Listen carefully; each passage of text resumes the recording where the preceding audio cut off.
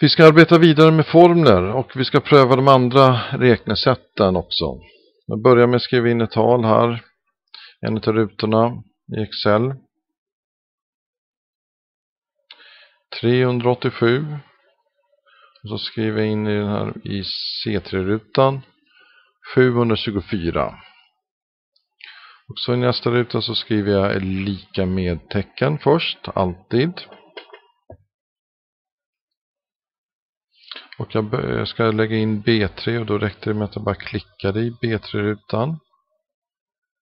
Och ska ta gånger, om ni inte hittar den, alltså en stjärna. Högst upp till höger brukar den sitta på den numeriska tangenten, ja, bland de numeriska tangenterna. Ska vi se, där hittar vi den, en stjärna. Och sen så klicka i 724.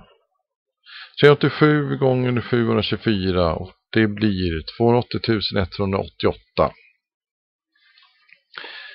Vi ska pröva med att subtraktion också. 675 minus 543. Då tar vi lika med först. En klickar i B5-rutan. Så har vi minustecken. Och så klickar vi i C5-rutan. Och trycker ner entertangenten. Så får vi då svaret på subtraktionen där. 645 minus 543. 543 blir 132. Vi ska ta delat också. 987 delat med 43. Så tar vi lika med tecken.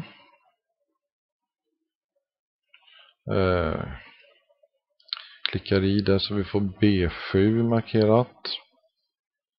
Och så tar vi delat snedstreck där och klickar i C7. Och så trycker ner entertangenten. Så får vi den uträkningen klar. Och som sagt, vad går vi in och ändrar på någon siffra så ändras i svaret också i svarsrutan.